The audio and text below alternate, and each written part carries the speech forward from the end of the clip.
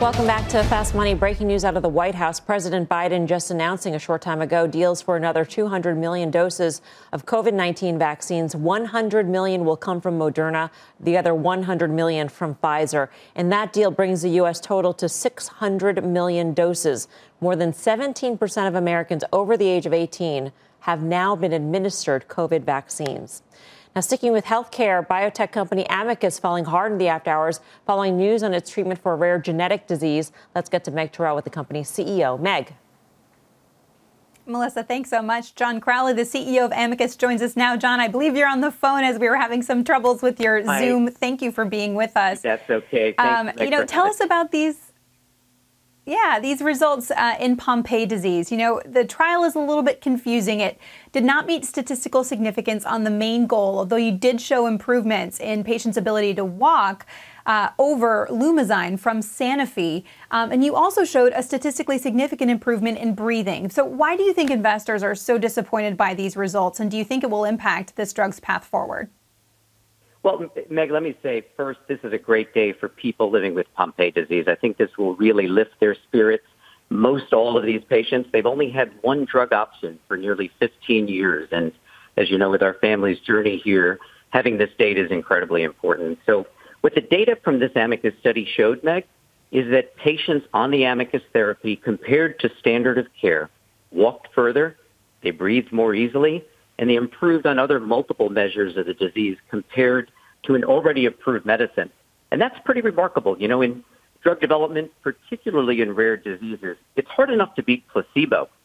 We went head-to-head with a billion-dollar product, and we showed on multiple measures, including walking and breathing, that these patients improved. And we were particularly excited about what we saw with patients who were switching from the standard of care. So on the breathing endpoint in particular, to be able to stabilize patients switching, we think is profoundly important. And I can tell you the investigators that we've shared this with are very, very excited about the potential for this product for patients. And we think it has the potential to become the next standard of care in Pompe disease.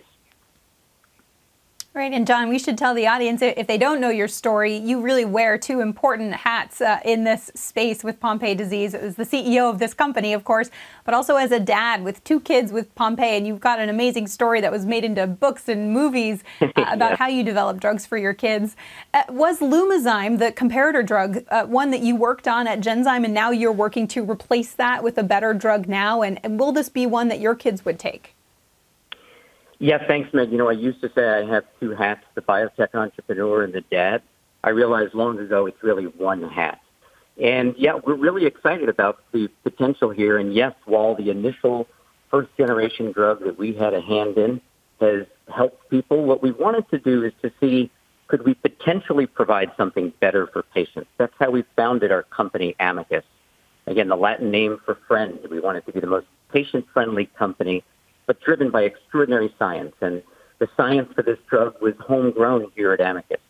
And again, taking it all together on the breathing endpoints in this study, the patient switching, and very importantly, 117 patients finished this rare disease study, and all 117, 100% elected to stay voluntarily in the extension study only on the Amicus medicine.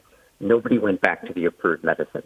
So we intend very quickly to move for regulatory approval in the United States and elsewhere. And I hope that my children and everybody living with Pompe would have the opportunity to take this medicine. It really continues to be the crown jewel in the Amicus portfolio.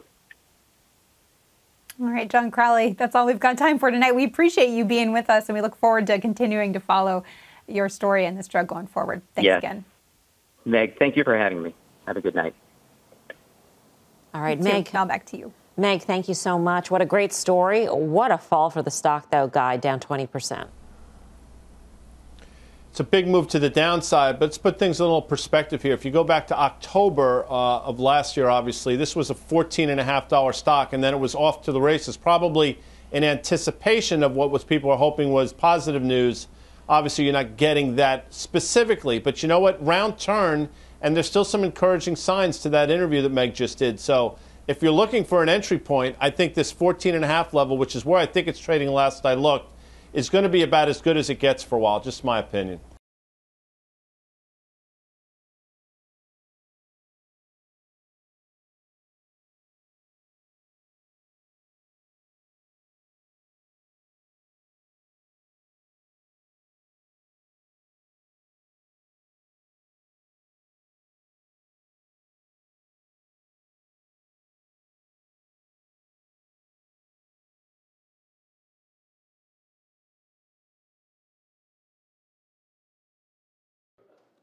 Shepard Smith here. Thanks for watching CNBC on YouTube.